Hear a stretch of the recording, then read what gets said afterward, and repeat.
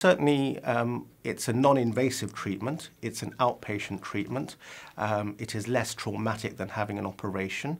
And in my practice, an operation for many of the conditions for which shockwave therapy is indicated is an absolute last resort. And certainly, I only have to operate upon patients for these sorts of conditions in very rare circumstances. Shockwave therapy isn't a first-line treatment. It is to be used in conjunction with physiotherapy, and certainly the research done on shockwave therapy shows that the results are better when you compare shockwave therapy with physiotherapy compared to physiotherapy alone. Also, other treatment modalities often have been attempted by the time patients are referred to me, such as steroid injections or other forms of physical therapy, such as acupuncture as well.